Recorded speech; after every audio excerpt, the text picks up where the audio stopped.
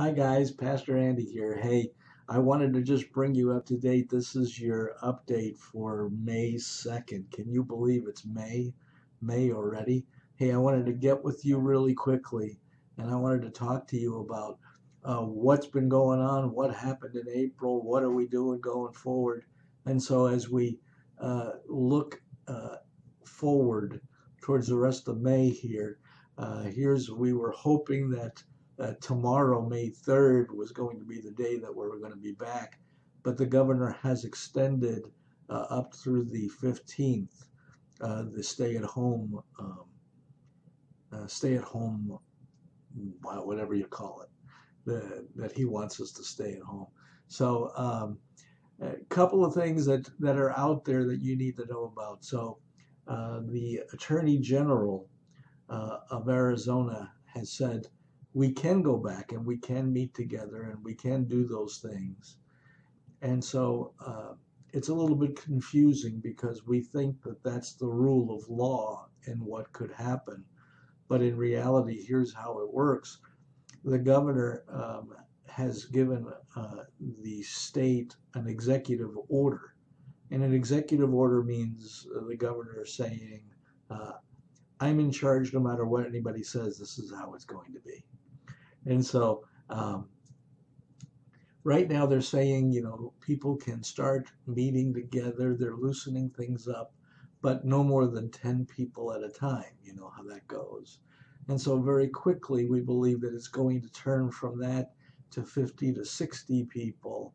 And that is our sweet spot, or a place that we want to be quickly as possible so that we can begin to meet together. Our main goal is the safety of every single person who calls the church their home.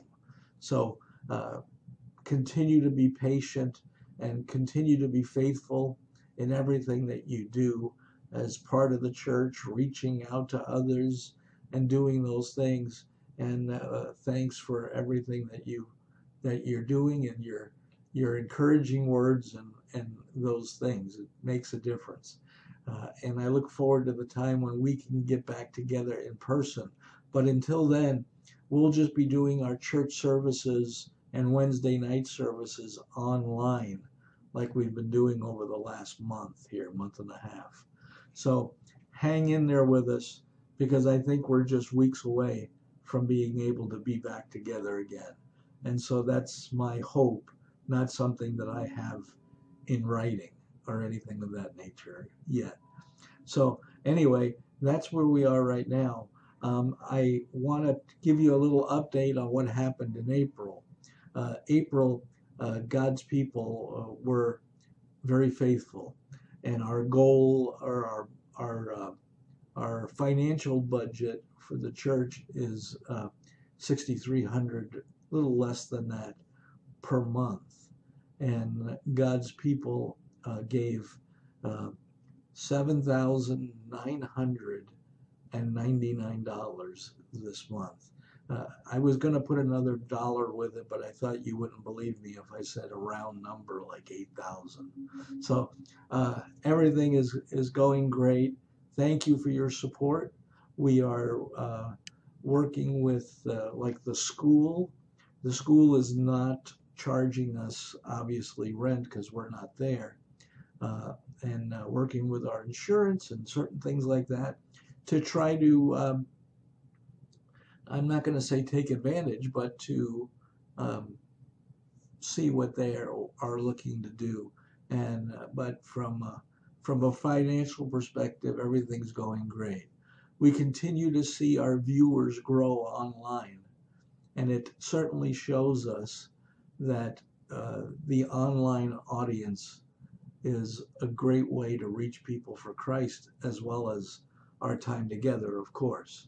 So be praying for that God uses us to reach people. I think the enemy expected this time to be a time of silence, and we're anything but silent. So thanks for being a part of this. Watch our service tomorrow. It's going to be a good one. Man, it's going to be a good one. You don't want to miss that one. And then Wednesday night, Wednesday night. Now, I know I'm asking you to be a part of 2 services in 1 week. So take it easy. Be a part of Wednesday night service, because on Thursday is a national day of prayer. And we're going to interrupt our Wednesday service with a special message about prayer and about this National Day of Prayer. And I want you to be involved with it.